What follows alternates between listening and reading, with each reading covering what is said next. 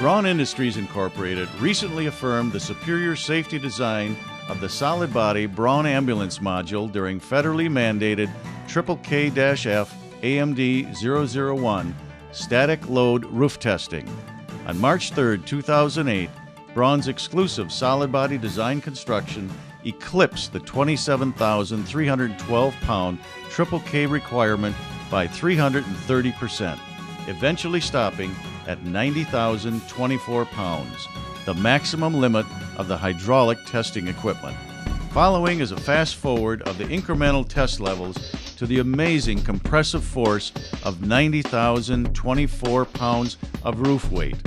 Even at this incredible load, notice that the doors open and close as smoothly as if no load was present. With ever-increasing safety concerns, these test results confirm the superiority of Braun's SolidBody construction. Credit the design and construction of the SolidBody module for the superior performance during the KK AMD 001 roof load testing. Built as one integrated module, the floor, roof, sides, and doors are all constructed from break-form parts with fully welded seams.